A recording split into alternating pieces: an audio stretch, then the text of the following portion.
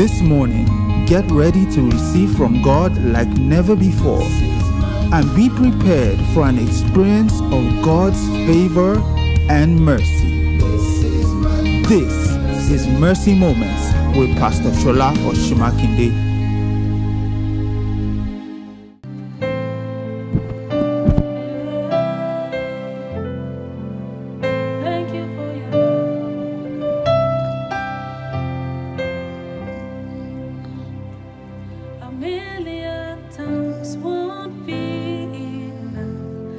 Tell how much you love us.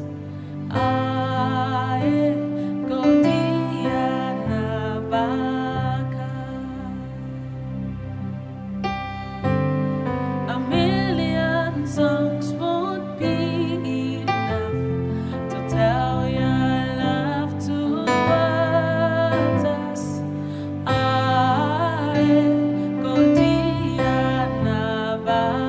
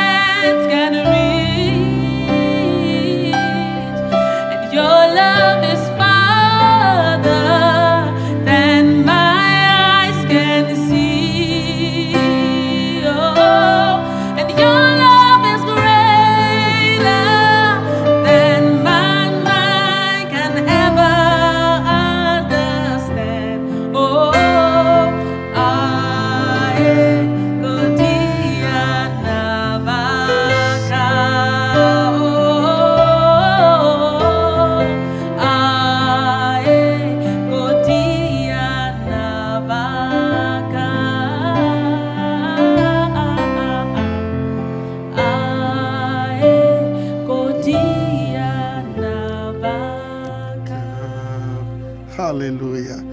Oh, blessed be the name of the Lord.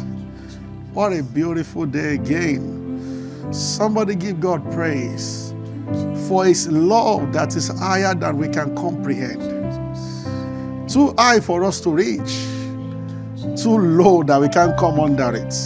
Oh, blessed be your name, Jesus. You are so wonderful, so awesome. This morning, wherever you are, raise your hands and worship Him. Thank Him. Tell Him how great, how awesome. Just bless His name. It's time to pray together. Worship Him. Tell Him, thank Him for His love. The love that does not fail. Blessed be your name, Jesus. Oh, we honor you. We give you praise. Hallelujah. Glory to God. Oh, Jesus is alive. You are welcome this morning. All we want to do this morning is just to give Him thanks. You know, when we talk of coming together to pray, thanksgiving is a very strong form of prayer. It's a form of prayer, but an unusual one, probably the most powerful of all. Hallelujah. Some don't know that giving thanks to God is part of praying. Not just a minor part, the main part. I want to read the scripture. Philippians 4, verse 6 says, be careful for nothing, but in everything by prayer and supplication with thanksgiving. It's like your prayer isn't complete until there is thanksgiving added to it. Hallelujah. Ephesians 5:20 talks about giving thanks at all times. You know, Jesus Christ, our Lord, our perfect example, wanted to multiply bread. And then the Bible says, He took the little that they gave to Him. That was not even enough for just one person. And Jesus lifted it up. Bible says he gave thanks, and then he broke, and the bread multiplied. Later, when the Bible was talking about that incident, the Bible said that where the Lord gave thanks, there is something about thanksgiving. Apostle Paul told them in 1 Timothy 2:1 that I exhort, first of all, that prayer, supplication, and giving of thanks be made for all men. Somebody listening to me this morning, I don't know what has been going on in your life. Maybe you've lost your joy. Maybe you are not very happy. Maybe you are not excited about your job, about what is going on in your home, in your family. What is going on in your ministry. The way to power it up again is to begin to give thanks to God. God is good, not once in a while, not many times, not even most times. God is good all the time. Give praise to God this morning. See, it's not because everything looks good on the outside, but because you have decided to give him thanks. The Bible says, let everything that has breath. Maybe the only things not permitted to give him thanks are things without breath. No matter how messed up life might look to you, as long as you are alive, you must give him thanks. When you do, his power goes into that situation. Hallelujah. Wherever you are, just say, thank you, Jesus. Thank you, Father. Say it over and over again. Lord, we thank you. Lord, I thank you. Oh, can we take it a step further? Can you begin to thank him for the aspects of your life? Those aspects that they don't look as if they are looking good. You can also say thank you. Oh, glory to God. Thanksgiving is done by faith at times because we know ultimately all things will work together for our good. Yes. Oh, you try to change your job, it's not changing. Now you don't like the job. You go to office looking sad, wearing a long face every day. Brother, sister, can't just give him praise.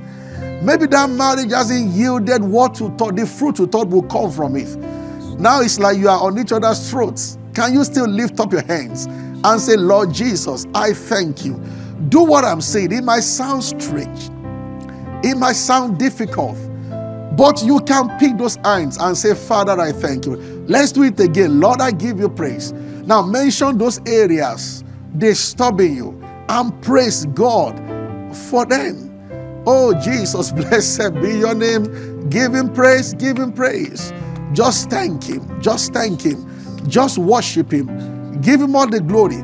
Switch from complaining to thanking him. Oh, something happens in the heavens when we give thanks to God. Then something happens in your life when you give thanks to God. Praise him. Blessed be your name. Blessed be the name of the Lord. Say it again and again and again. Say thank you, Jesus. Just praise him. Give him all the glory. Lord, we honor you. We praise you. Oh, you are wonderful. You are marvelous. You are beautiful. Awesome God. Thank him for your job. Thank you for where you are going to this morning.